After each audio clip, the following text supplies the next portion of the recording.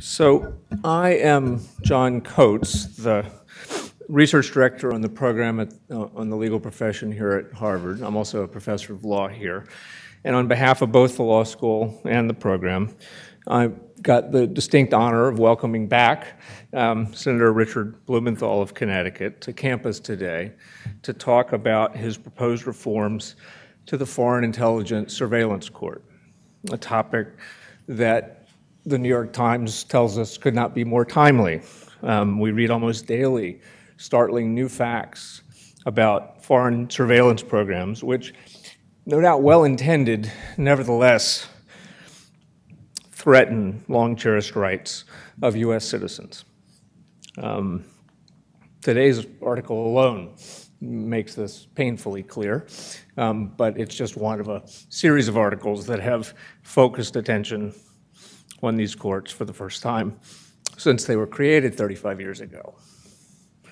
Senator Blumenthal's 5 terms as Attorney General of Connecticut, his experience as a U.S. attorney, his military service, and his current service on the Judiciary Committee in the Senate, all of them combine to make him the ideal speaker for us today to talk and listen and think about the potential for the courts and the legal profession more generally to play an important role in protecting liberty while doing so safely.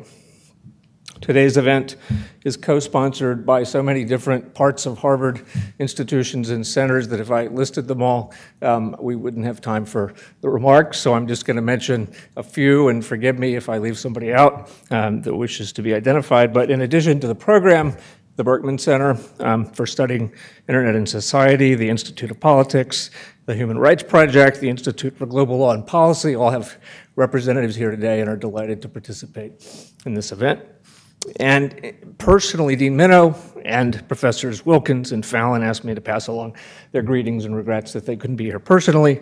And finally, let me thank Sam Simon, who's a graduate of this school and now Judiciary Counsel for the Senator, and Derek, Bryan, and the rest of the PLP team for putting this together so efficiently. And I now give you Senator Richard Blumenthal. Thank you.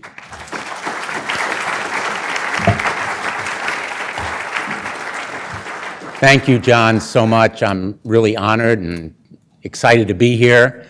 I had the great fortune of attending Harvard as an undergraduate, then attended that other place in New Haven for law school. I'm told that the entire Yale Law School could fit in this building. I think there's a lot of wasted space in this building. But we need more space at the Yale Law School. And I'm really very, very grateful for this opportunity to be with you today. And I'm going to speak as briefly as I can. And then I'm really looking forward to your comments and your questions, because what I have sought to do through some of the proposals that I've made is to begin to stimulate a debate about a process in a court that is largely secret. It's a black box. And the purpose of that debate really is to assure that we have both liberty and security. As John has very rightly said, that balance has to be struck. And it is a very timely topic, as he also mentioned, because of the revelation just this morning about some of the surveillance practices that are ongoing in our government that were unknown to most of us in the Congress, I would say, without exaggeration, and to me, even though I'm a member of the Armed Services Committee, and I receive a lot of classified briefings about what goes on among our intelligence institutions and agencies. Justice Louis Brandeis wrote that the Fourth Amendment, and I'm quoting, conferred as against the government the right to be left alone, the most comprehensive of rights, and the right most valued by civilized men. The right to privacy today is intertwined with government surveillance that we see every day. In the war against terror, in the conflicts that we see abroad, in the threats to American citizens who are traveling, and to our embassies. From the outset today, I want to make clear that I deeply respect and value the work of those intelligence agencies and institutions, all of the warfighters who are abroad protecting us, and the information that they need, which is of paramount importance to our nation. This activity needs and deserves the trust and credibility of the American people. And that's maybe the paramount reason why I've proposed some of these reforms, because trust and credibility depends on the appearance of fairness and accountability. And my fear is that some of those agencies and institutions are in peril of losing it. I have a number of proposals that are pretty straightforward and simple, but they are grounded in a long and complicated history, probably well known to many of you as scholars of the right to privacy, which began right here at the Harvard Law School. In 1890, two of the law school's brightest alumni, Samuel Warren and Louis Brandeis, partnered to write an article for the Harvard Law Review, and they called it The Right to Privacy, tracing the legal underpinnings of that right. And like all good lawyers, they grounded it in an analysis in precedent, claiming that the right they were expounding was, in quotes, as old as common law. But they also acknowledged that part of the reason for their writing it was to prompt and propose something new. And they wrote that that right, while old, has been found necessary from time to time to define anew the exact nature and extent of such protection. They were particularly concerned about the rise of new technology and their vast potential to invade American privacy. They had in mind devices, and I'm quoting, like instantaneous photograph, a device they feared would allow unscrupulous individuals to take, again I'm quoting, what is whispered in the closet and proclaim it from the housetops. The development of these technologies, they argued, required a fresh look at the protections secured by the right to privacy. Since 1890, the right to privacy has indeed evolved with the times. In 1965, the Supreme Court recognized that privacy entails the ability to make the most personal kinds of decisions, like the decision whether to bear children. In 1973, it held that these personal decisions include the decision to end an unwanted pregnancy. I was a law clerk to Justice Blackmun the year after Roe v. Wade, and so I saw firsthand and heard firsthand the meaning that he felt and that the court felt the privacy rights entailed. The court has held that the government must have a warrant to use infrared technology to watch Americans walk around their homes, or to use GPS technology to watch Americans drive around their towns and cities. Over the decades and the generations, the courts and culture of the United States have enshrined a right to privacy resilient enough to endure and last, even in the face of some of the greatest challenges, and we face those challenges today.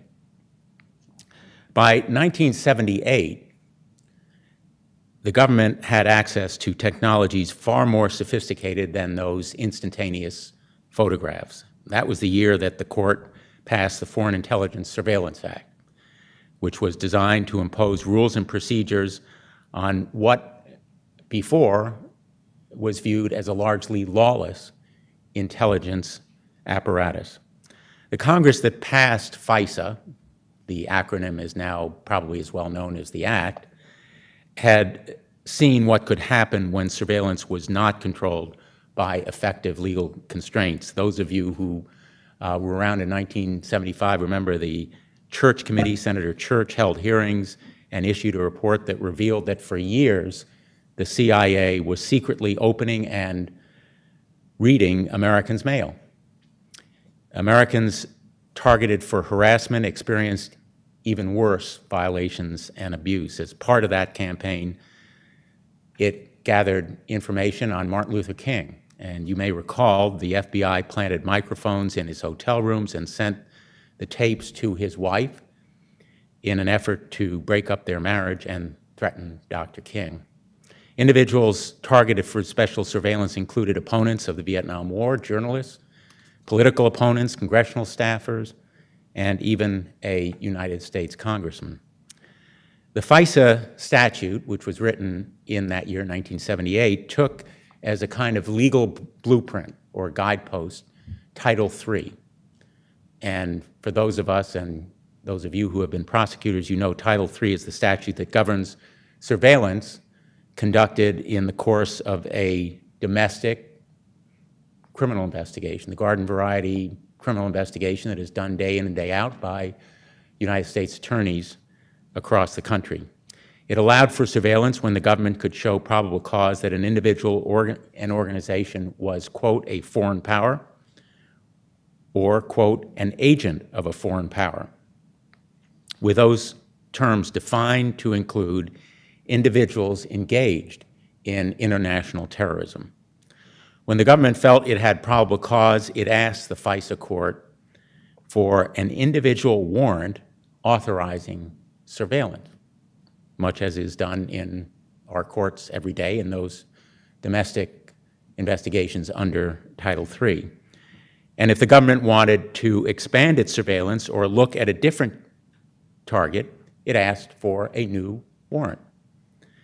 The FISA statute differed from Title III in some very important ways. First of all, in the Title III context, the target of a government surveillance would generally, eventually, know about it, if only because normally he would be notified.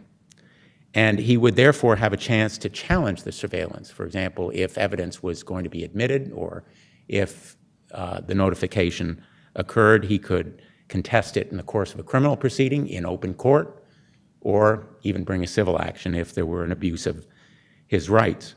By contrast, the target of a FISA-authorized surveillance probably never learned that he was targeted.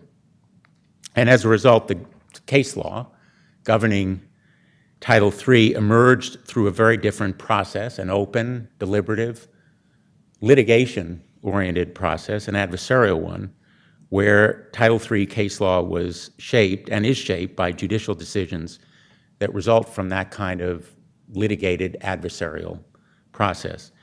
If a judge determines that a particular warrant was legal, he would do so only after hearing a lawyer argue that the warrant was legal or illegal. Those decisions and that determination would then be subject to appeal, telling you stuff you already know, but it is distinctly different from the FISA process where there is no adversarial process.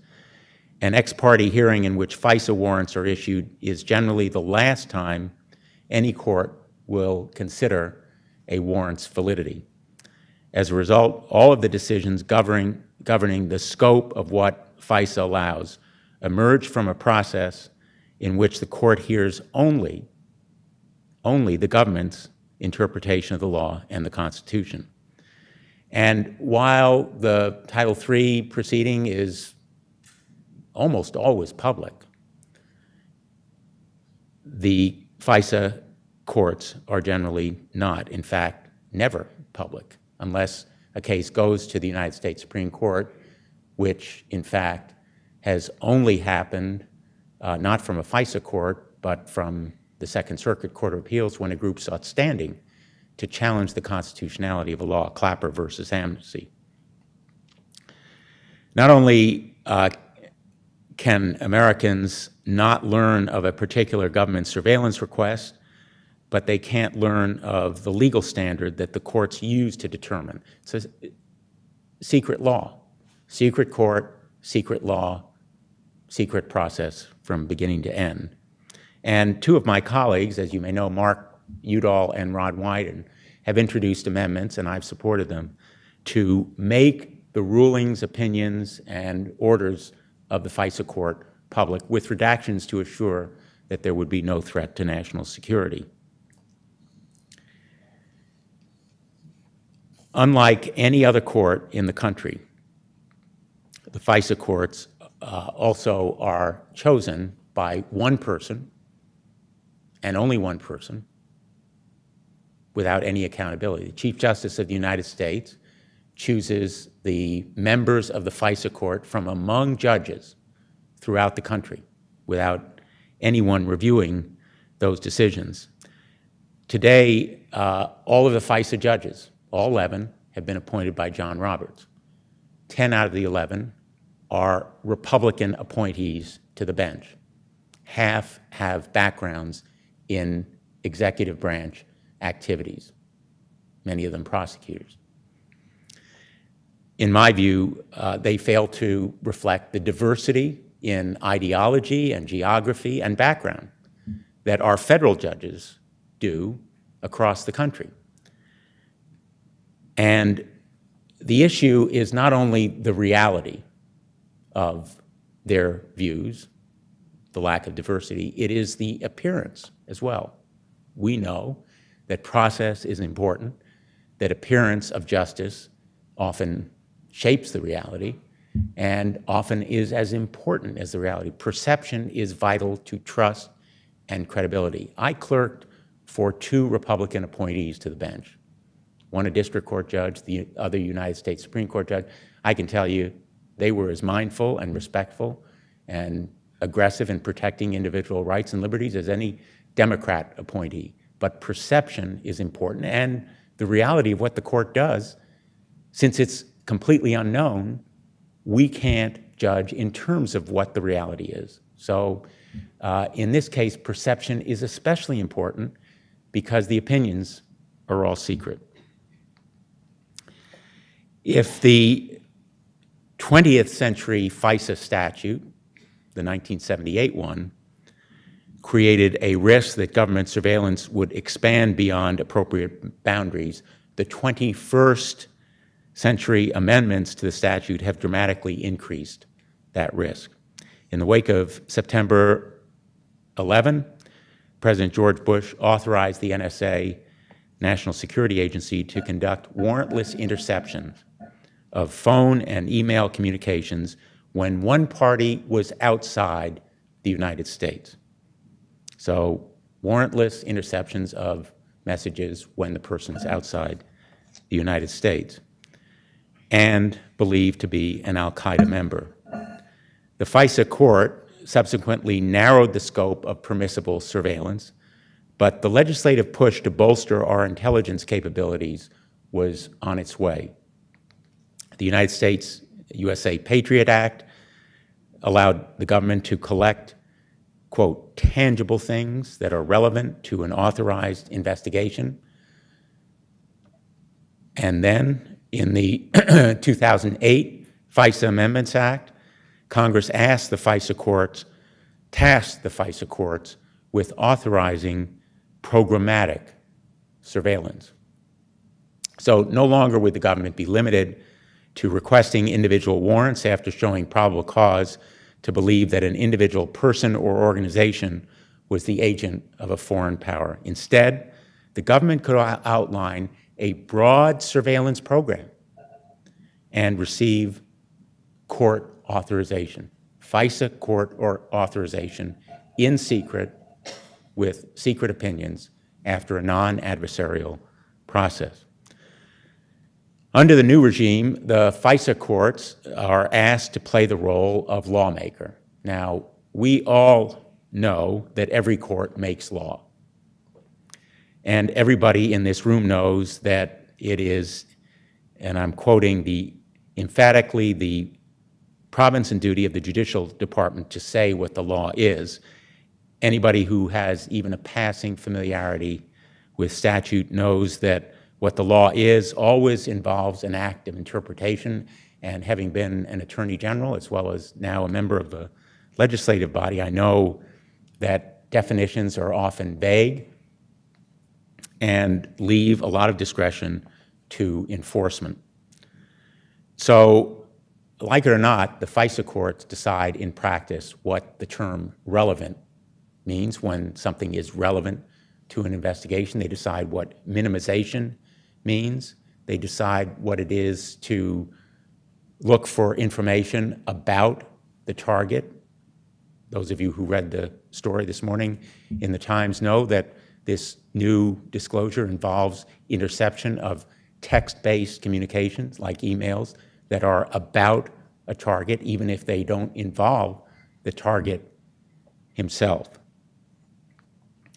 But the 21st century amendments to FISA make the FISA courts lawmakers in an even deeper and more profound sense, because under those amendments, the courts consider these extensive surveillance plans or programs, not just individual surveillance, not just interception of an individual communication, but a broader surveillance plan or program.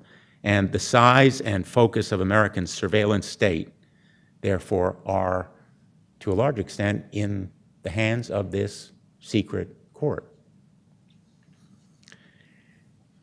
Which brings us to today, and a time when these revelations, new revelations about the size and scope of surveillance and intelligence gathering are surprising almost all Americans, including most members of Congress.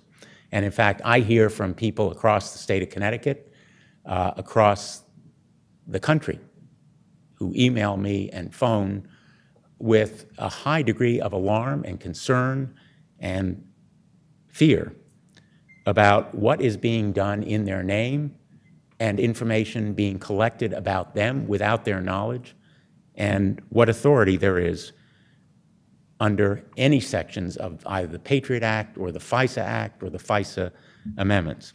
And those questions are well-founded. As I see it, there are three reasons to be concerned, legal reasons.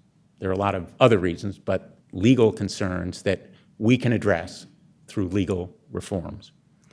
And those concerns are about the metadata collection that involves the scooping up or vacuuming up of the records of phone calls without content, but also the interception of text-based communication like email with content, and the interception then of phone calls through various means after those metadata are collected and they're queried or accessed.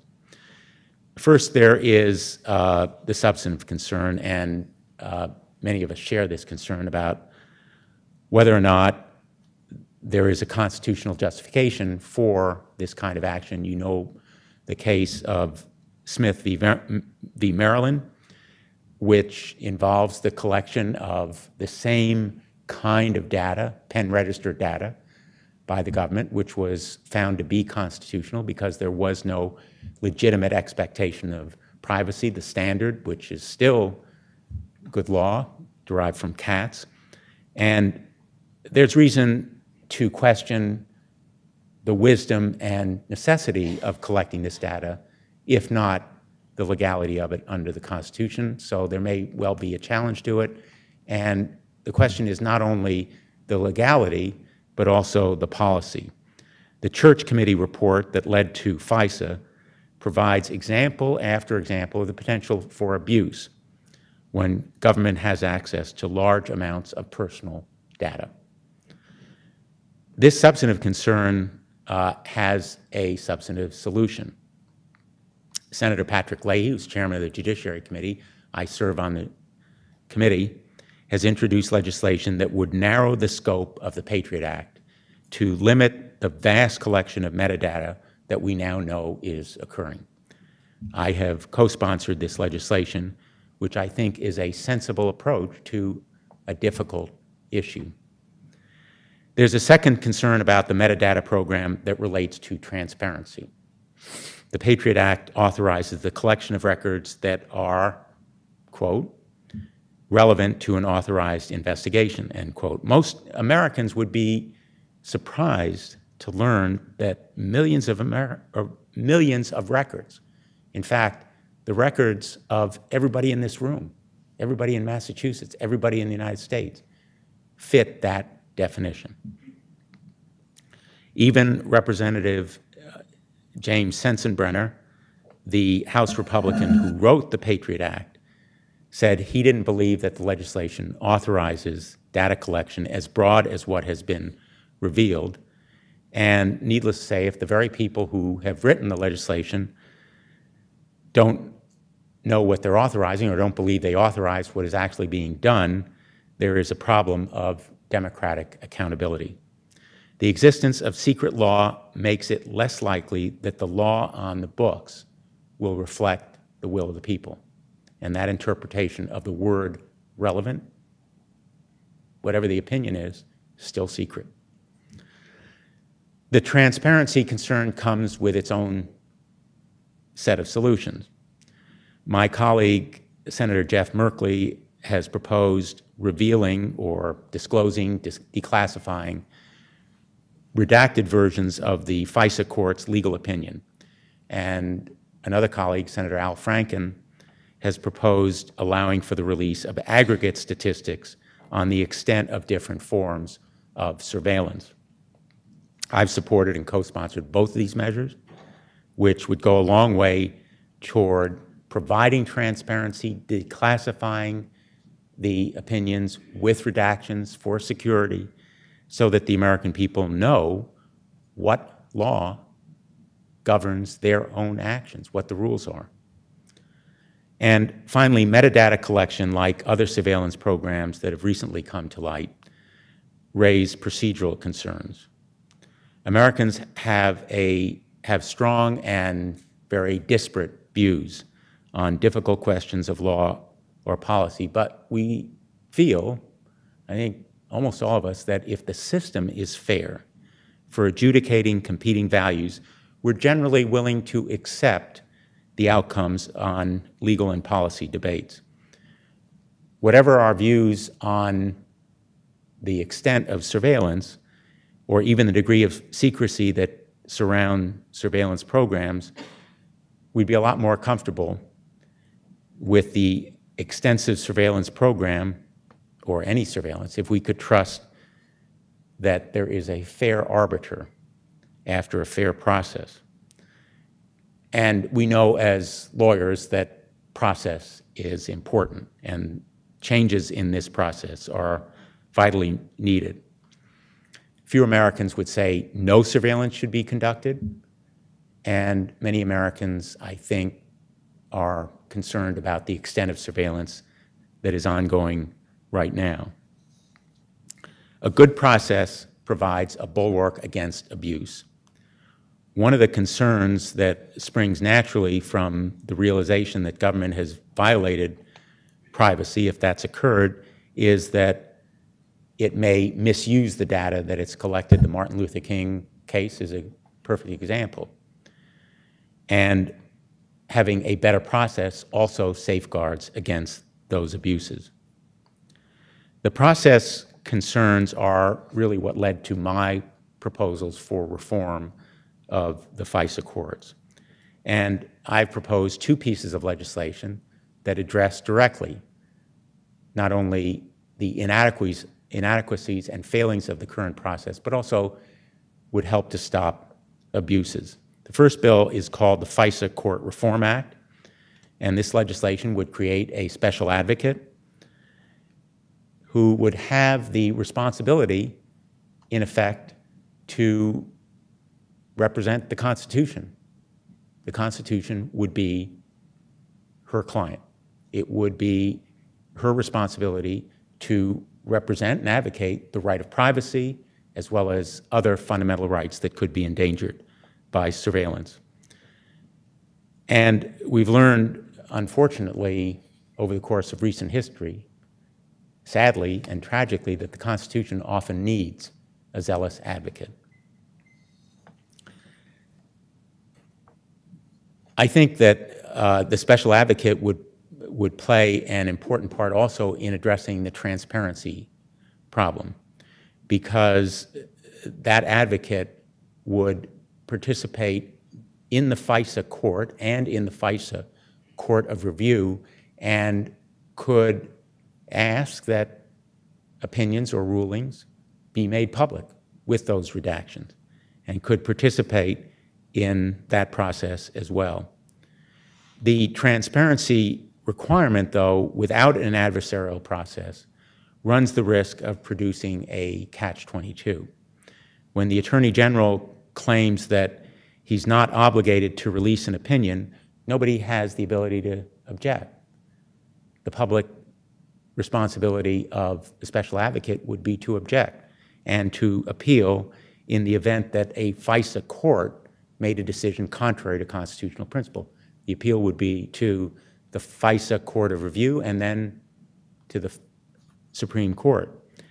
And as I mentioned earlier, my friends Mark Udall and Ron Wyden have been sounding an alarm about FISA surveillance for years, but until the disclosure by Edward Snowden, they couldn't even talk about what they knew from their experience and their knowledge as members of the Intelligence Committee. So having a special advocate is important to transparency as well as to due process. There would be no delay or in danger or jeopardy to security as a result of this special advocate. He or she could be cleared for security purposes and therefore could participate without any need for additional clearance. And the warrants by the FISA court could be issued without participation of the special advocate, much as they are now on an ex parte basis under Title III.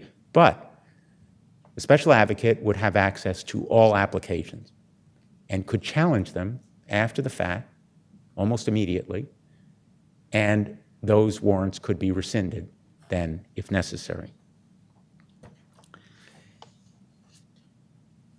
Now, even with an adversarial process, and we know courts generally make better decisions when they hear two sides, both sides or other sides, the additional problem of the composition or makeup of the FISA court would remain. And that's why I have proposed a second measure, which is the FISA Judge Selection Reform Act.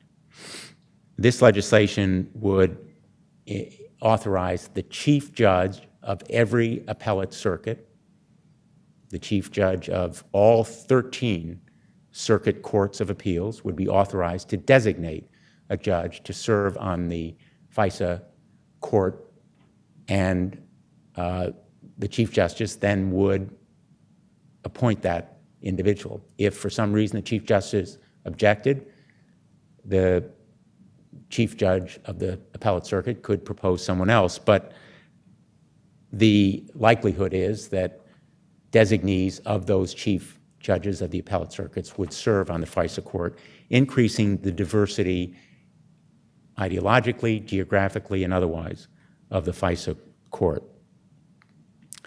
I've focused on the procedural issues at stake. Procedure often determines substance. And I am mindful, as I said at the very start, of the need to strike a balance. The other revelations that we've seen over the last week have been involving threats to our security. These threats are credible and real. I don't think I need to go into any of the classified material that I've been provided to say to you that the interception of communication has led to information that I'm glad we had and may have actually deterred and protected Americans abroad against danger. These threats are real. There are people who mean to do us harm. They're not imagined. I've seen photographs and videos of their going about their daily lives, engaging in activities that involve potential harm to not only our troops, but all of us, and even our homeland. So we live in a dangerous world, to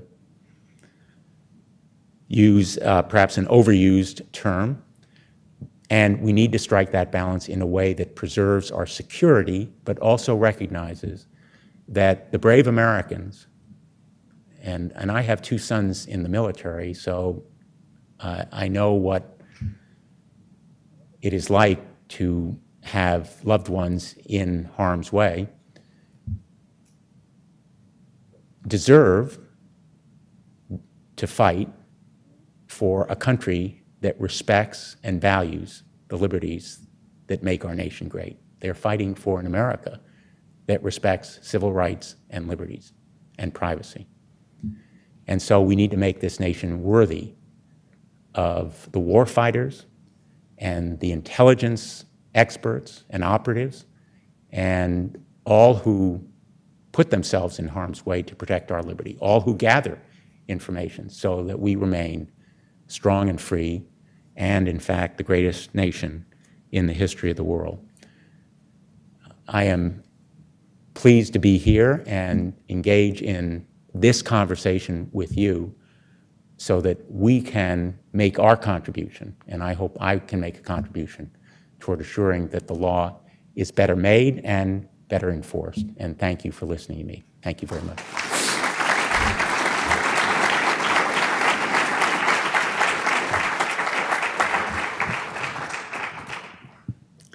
And welcome your questions.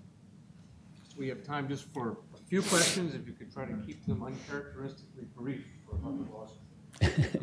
Professor Freed. There's a microphone there.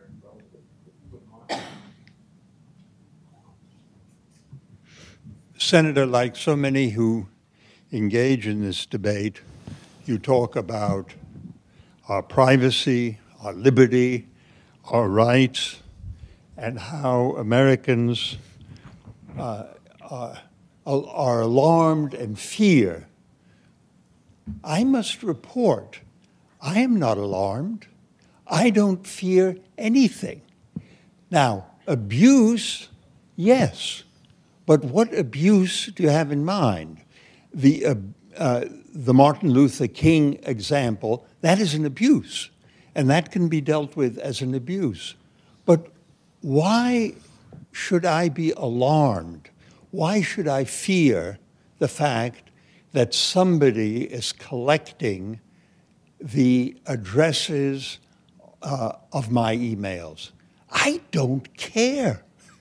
Why? What is it that people are afraid of? That's what I never understand in this discussion. Well, you know, I'd welcome comments, obviously, from the audience, because I think one of the distinctive characteristics of the American people is that they have a sense of privacy. It's one of the reasons that we rebelled. If you told the founders that we would have a secret court making secret law, issuing secret opinions, they would say, that sounds a lot like the Star Chamber. Sounds a lot like the courts that the king had that we didn't want in this country. So it is a process question, number one. Number two, the reason why we want a process, a fair and challenging process, is to protect against those abuses. I'm assuming that we would agree as lawyers that there ought to be some standards. You might have no objection to the addresses on your envelopes being read or the email addresses being read, but I'm willing to bet there are some communications, maybe your financial or medical or familial information, that you wouldn't want Richard Blumenthal, as a member of the United States Senate, poring over with unlimited amounts of access, or some more faceless bureaucrat in the United States government, and then potentially using it to make a case on what? You wouldn't necessarily know what violation of civil or criminal law might be made. I think we can agree, though, as lawyers, regardless of whether you have a fear, that there ought to be standards, that warrants And that process of authorizing surveillance should require meeting certain criteria, whether it's called reasonable articulable suspicion or probable cause, whether it is requiring some measure of evidence, some documentation, or simply the contention of a law enforcement expert, regardless of how it's shown that some standard ought to be met. And you may not fear the consequences of a standardless, in effect, arbitrary and capricious process because, frankly, you haven't seen it applied to you.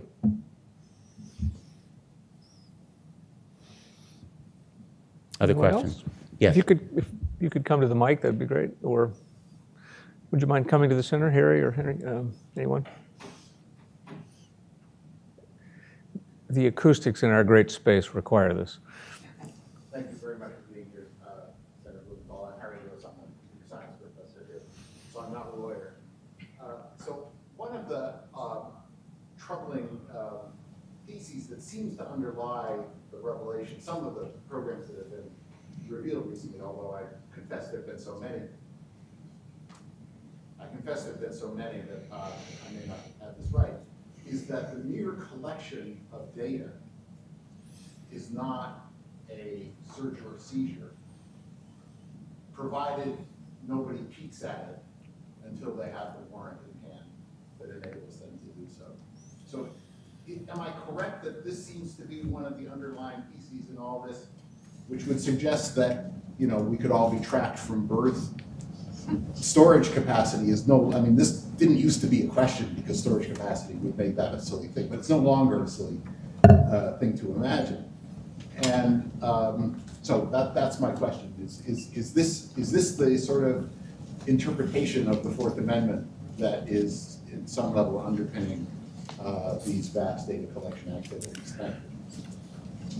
Well, the first point is that as to the standards that are applied in obtaining a warrant, we don't know from the court itself because none of its opinions have been made public. I keep saying this, but I don't think I can say it enough because most people, you know, operate intuitively because we've grown up in this country where courts issue opinions, courts are public, but the first answer to your question is we don't know from the court.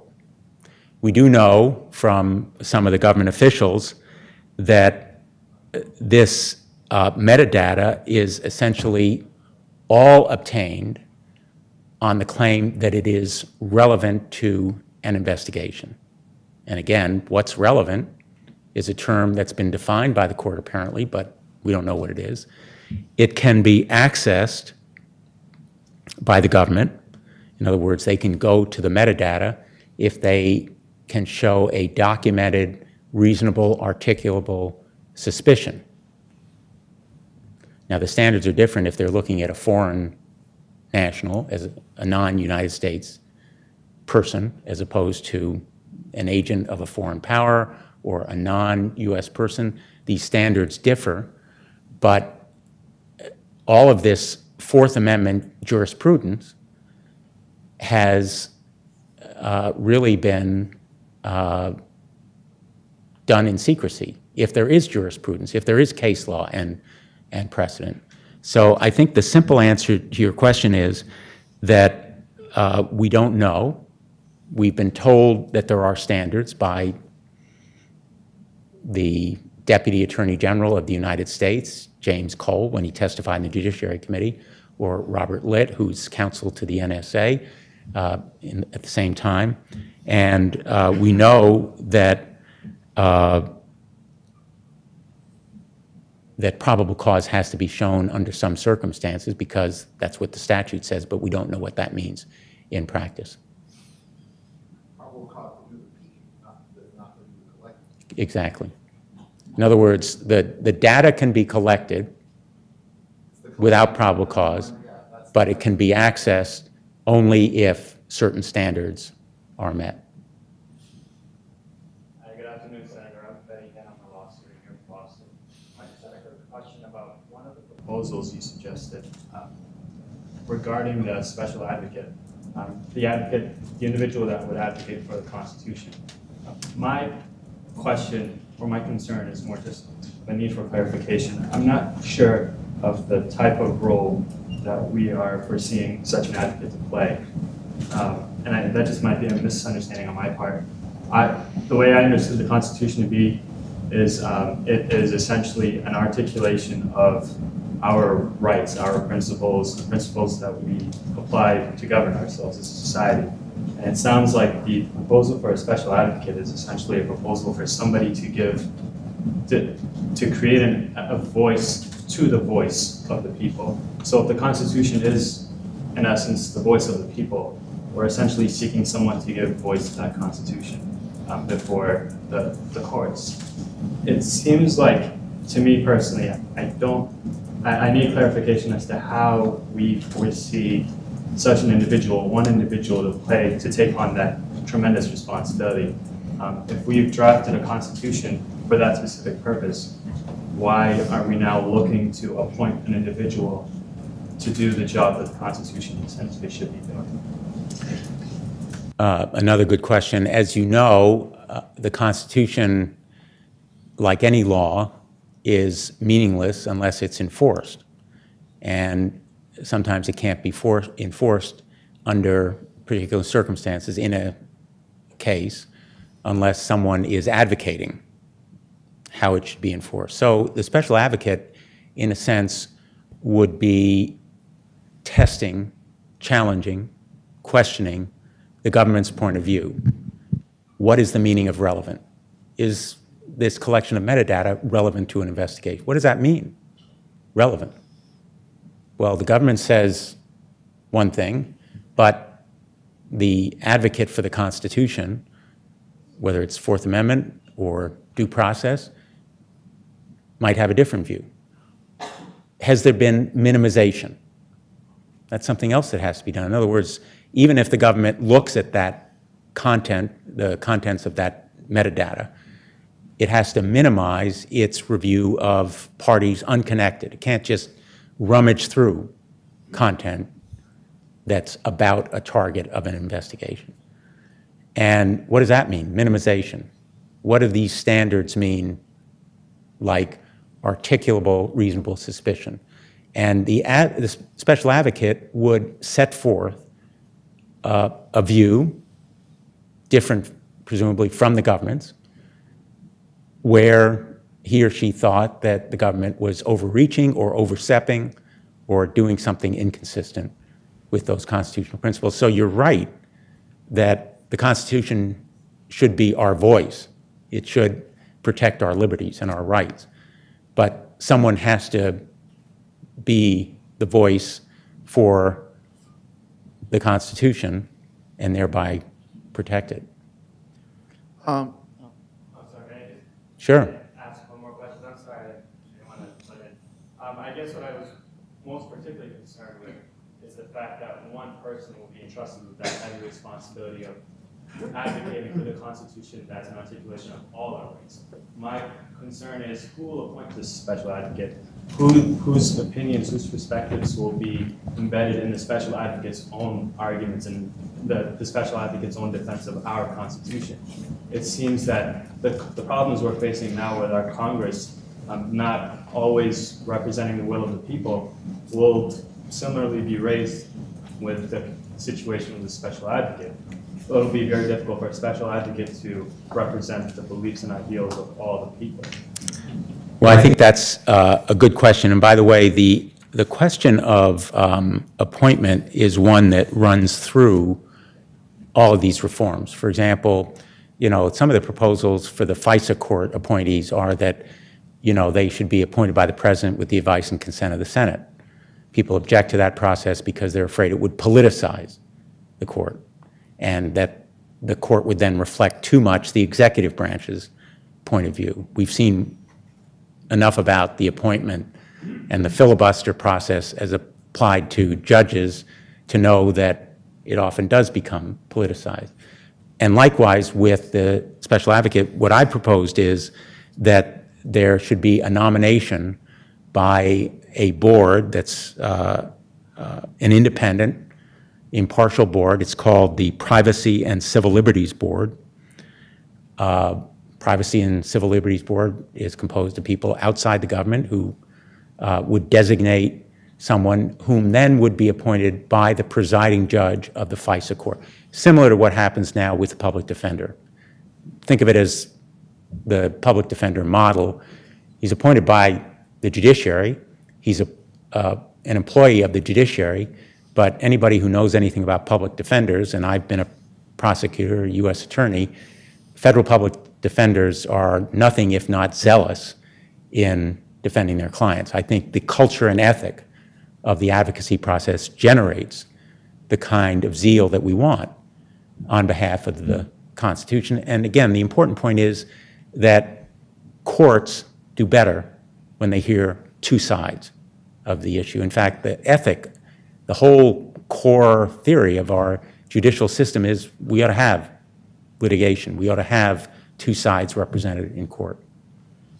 And this piggybacks on his question. I understand that the special defender would be some safeguards and so forth, but if it's all in private and no one gets to hear what the special defender is saying, how do you know if he's doing his job? How does anyone get to judge? Are we dependent on who appoints the special defender to have a good process where they appoint someone who's going to take this job seriously? Another great question. And again, you know, trying to strike a balance between the needs for security and the goal of having some kind of adversarial system. I think the answer to your question is severalfold. First of all, assuming there were greater transparency in the review or appellate process, I think ineffective counsel, the analogy to the criminal court process, would be disclosed at some point. If an advocate fails to make an argument in the equivalent of the trial court, that would become apparent on review at some point. Second, the FISA Court would presumably have a stake in an effective special advocate. Most judges are pretty discerning and demanding when it comes to arguments made to them, litigation before them, and I think that the FISA Court itself would be a point of quality control. And I'm very hopeful that the choice of a special advocate would be someone of distinction and very high standing in the legal community whose record before that appointment would indicate a very high level of competence. Great. I think that's all we have time for. So let's thank the Senator one more time. Thank you.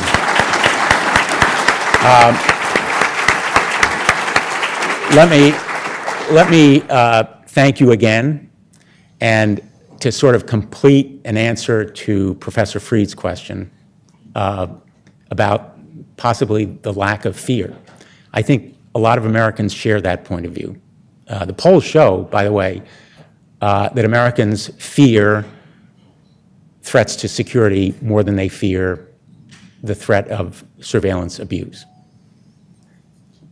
But the reason I'm here at the Harvard Law School is that you have a tradition, not just the Harvard Law School, obviously, but the tradition of of academia, of lawyers of your caliber, is to look ahead, look around the corners, see the potential for abuse, and try to do something about it. So thank you very much. Thank you very much.